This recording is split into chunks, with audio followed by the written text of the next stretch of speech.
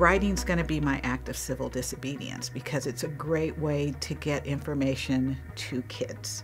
Real, honest, accurate information. Is sometimes the best way to sneak a message to a kid is to hide it in the pages of a book. So, what problem am I solving?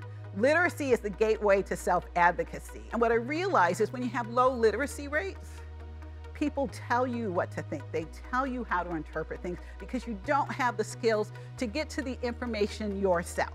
I am currently working on a book about the phases of the moon in which the educational publisher asked me not to use the words gravity or orbit because they don't think kids could understand that. I wrote a book on genetics and Scholastic told me not to use women, just focus on the major guys.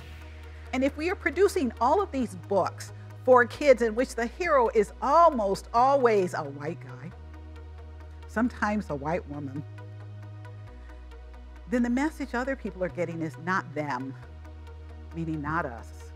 You look at a series like Harry Potter, and if you look at the way the movies are framed or the books are written, you don't really see kids of color in the inner group.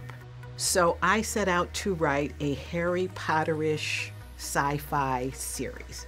And sci-fi because you could sneak into math and science. Why do a spell, like Expelliarmus, if you could actually say, you know what, if you take these potatoes and some wires, you could actually make an electrical circuit. But the problem at the time was you could not publish a book like that and be black. Because the feeling was, white kids won't read a story about a black kid. Do the teachers create spaces in the classrooms for kids to read these books together? The problem teachers have is they are under the gun about state assessment tests. And I had a meme where the kid is asking, is this a test to test us if we're ready to test on the test that's going to test to see if we're ready to take the test? Thank you everyone so much for coming. Thank you to our online participants. We appreciate your attendance.